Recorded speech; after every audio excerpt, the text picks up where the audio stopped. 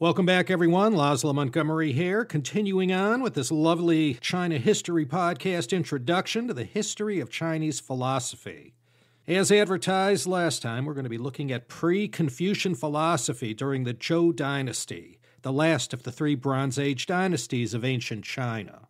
So when did China's philosophers make their first appearance? In the Chinese philosophy history timeline, nothing of great significance happened until the Zhou dynasty started breaking up in the late 8th century BCE. The date for the demise of the Western Zhou is usually pegged at 770 to 771 BCE, when the ruling family was chased out of their capital near present-day Xi'an. They fled to Henan province, where Luoyang is today, and thence began the Eastern or latter Zhou dynasty. And as far as Chinese classical philosophy goes, that's where everything really starts. No dynasty lasted longer than the Zhou, 1046 to 256 BCE, 790 years. The Western Zhou ran from 1046 to, as I said, 770 to 71 BCE, and it continued on in a somewhat degraded state during the Eastern Zhou until 256 BCE. The first half of the Eastern Zhou was called the Spring and Autumn period, and the second half, well, that was a violent and blood-dripping time in Chinese history, and it's known as the Warring States period. And during the final phase of the Warring States period, there were 7 states left standing from what were once dozens and dozens during the Western Zhou, and by 221 BCE, there was only one, the Qin state, who had bested all the others, and they were led at the time by King Yingzheng, much better known as the first emperor of China, Qin Shi Huang. Now, we'll look at the Qin later on. For now, let's sit back, make ourselves comfortable, as we look at the Zhou dynasty, former and latter, and see how all the ingredients in China were just right for this explosion of philosophic thought. Trying to scrape together enough grains of pre-Confucian philosophy isn't an easy thing to do. Yeah, there's fragments of writings and inscriptions that have been uncovered, but most of the time we don't know for sure who said what, and even when we have something, we're not sure what its intended meaning is. The farthest back I was able to go was to the very genesis of the Zhou dynasty, to the days of the venerable King Wen and his 2 sons, the older King Wu and younger Zhou Gong, the Duke of Zhou. Like Yao, Shun, and Yu, this trinity from the founding years of the Zhou are held up by the Confucian Ru school of philosophers as the epitome of benevolence and virtue in a ruler. They did no wrong. This is all around 11th century BCE. King Wen lived from 1152 to 1056. Now, around that time lived a man named Yu Xiong, who posterity has referred to as Master Yu, or Yu Zi. We know of Yu Zi because some fragments of his writing appeared later on in history in a number of ancient classics and compendia, namely the Book of Han, and in the Qing Dynasty Qianlong Emperor's Encyclopedia to end all encyclopedias, the Siku Quan Shu, just to name a couple. And not just Yu Zi, quite a few philosophers are only remembered in the fragments of their teachings that managed to be saved, commented on, and then mercifully inserted into some collection that kept the work alive. Now, we're only hearing this on the authority of China's greatest historian from ancient times, Sima Qian, but Yu Zi, who came from Jingzhou in Hubei, served as the Huoshi for the first 5 Zhou kings. The Huoshi was a ceremonial post at the royal court that involved anything having to do with fire. Back then, rituals carried a lot of weight, and much faith was placed in them, so his role was significant at the time. He was also referred to as a teacher and advisor to the ruling Ji clan, the founders of the Zhou dynasty. They were all surnamed Ji. Yu Zi had previously been in the employ of the Shang rulers, but defected to the Jis and served them till his last days. And it was supposedly Yu Tzu who was the first to say, quote, "He who renounces fame has no sorrow," end quote. Yu Tzu, it's not a household name in Chinese history, or even Chinese philosophy for that matter. His philosophy is hard to discern, no surprise there. He wrote about constant changes and the cycles of the universe and nature. His 22-chapter work, called the Yu Tzu, is slotted in the proto-Taoist category. Not exactly Taoism, but not anything else either. But he also touched on certain matters that would be discussed, argued, and debated for centuries after he left his earthly form. These concerned what made a ruler fit to rule, how to reward and punish, what made good politics. Nothing profound, but as I mentioned, scholars in the later Zhou and in the Han considered Yu Tzu's words of sufficient enough import to keep his memory and scant content alive in the collected works they compiled for posterity. You know, it's a miracle we have as much history of Chinese philosophy as we do. More got lost than discovered, and we can only imagine how many Confuciuses didn't make it past the Zhou or the Han before their work, no matter how significant and profound in its day, was lost and their lives forgotten. This next person I wanted to mention, he's not really called a philosopher as much as he was a statesman. Now, I'm reluctant to not mention this man who was of such great importance in Chinese history that Confucius said of him, if it hadn't been for the gifts conferred to the Chinese people by Guanzhong, we'd all be a bunch of barbarians. This person he was referring to, Guanzhong, he lived from 720 to 645 BCE.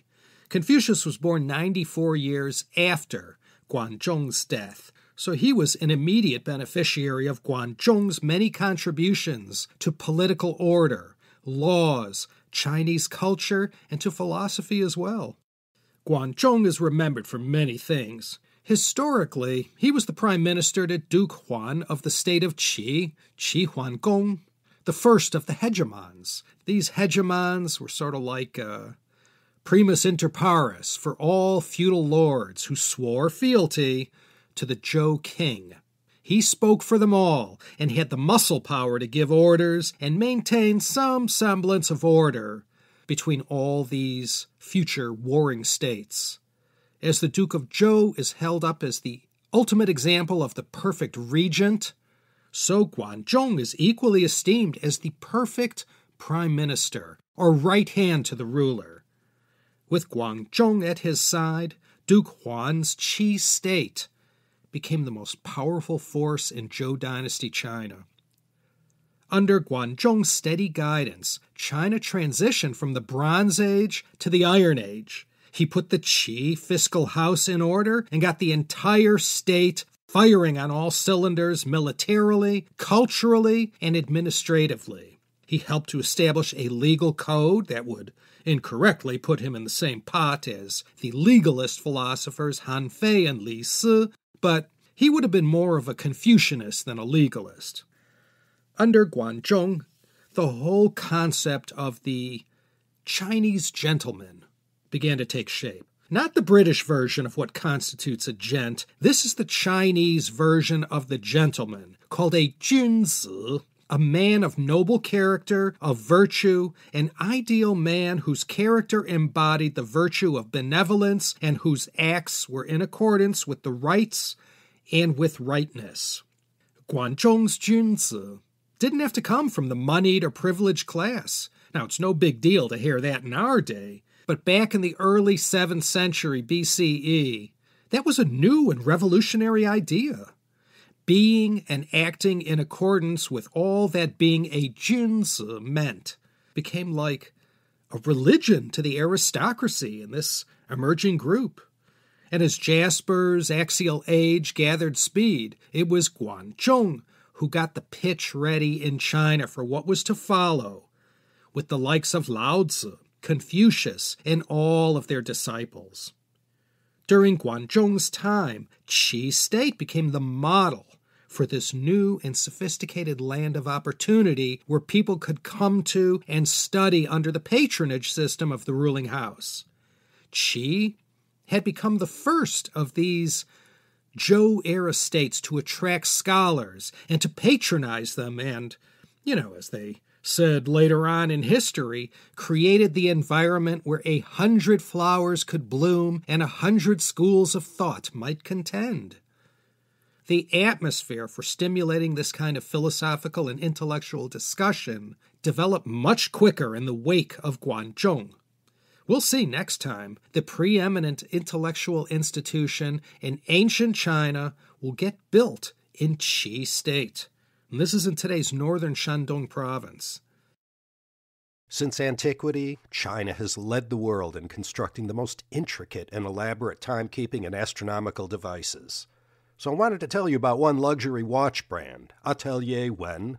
They demonstrate high-quality Chinese design and craftsmanship in a single timepiece, and their watches celebrate Chinese culture and craftsmanship. Atelier Wen works with China's best designers and craftsmen of today to bring their collection of beautiful luxury watches proudly made in China. Atelier Wen's Perception watch model draws from the exquisite geometries found in traditional Chinese architecture. Each dial is individually hand-cut by China's only guilloche master craftsman, Cheng Yucai, who engineered his Rose engine machine himself. Due to its complexity, it takes a master craftsman around 8 hours to cut one dial. And there were no guilloche machines in China before, and Master Cheng had to figure out how to build one without access to any Western prototypes or drawings. Check out atelierwen.com to view their collections and to learn more about Chinese watchmaking. You can mention the CHP at checkout to let them know we sent you. That's atelierwen.com to see their impressive collections. The Atelier Wen Perception watch will make a special gift for yourself or for someone passionate about fine, unique watches. Shipping can make or break a sale, so optimize how you ship your orders with ShipStation. They make it easy to automate and manage orders no matter how big your business grows. And they might even be able to help reduce shipping and warehouse costs. So optimize and keep up your momentum for growth with ShipStation. Sign up for your free 60-day trial now at ShipStation.com and use the code POD. That's ShipStation.com with the code POD. The history of Chinese philosophy really has its beginnings right when the political center broke down and the Zhou dynasty kings lost their power. Once that gravitational force was lost, it became a long, hard slog lasting centuries, where the more powerful devoured the less mighty. And as I said, what were once many dozens of these states and statelets eventually got whittled down to 7. And then these 7 would beat the you-know-what out of each other for generations on end. It was a miserable time. And swearing loyalty to many of these vanquished feudal lords who didn't make it to the final 7, who no longer had anyone to lord it over, were these hereditary warriors, or knights. They weren't your average army grunts. These were educated men. And these suddenly unemployed knights became known, in English anyway, as knights errant. Errant, in the Old French, meant wandering. So a wandering knight, like a Japanese ronin. In Mandarin, they were known as the xia shi, or just the shi class. And these educated soldier knights errant grew in numbers very quickly as more of them found themselves on their own due to the defeat of their lord. These Chinese knights errant, they became the heroes, glorified in all the Jinyong wuxia novels. Historian Sima Qian put these guys on a pedestal. They were noble, totally selfless, ready to dive in and help the oppressed or peasant in distress. And as I said, they were educated, had studied the classics of their time, and were schooled in all the major ceremonies and rituals. There's been a million movies made about these heroes. These shi, or xia shi, along with other educated nobles, were the class that evolved into the Ru school of philosophers. Ru, R-U. Confucius belonged to this category. In English, we say Confucianism, but nobody uses that word in China. This school of thought that included Confucianism and others formed the Ru school. When you look up Ru in the dictionary, it just says that it means Confucianism. But in more ancient times, it meant a scholar or a learned person. The shi, or scholar officials, made up the core base of the Ru class. You could consider them the lowest of those who made up the top layers of society. These former knights were the ones who worked that layer of middle and lower-level civil bureaucrats in the government, your average Zhou dynasty civil servant.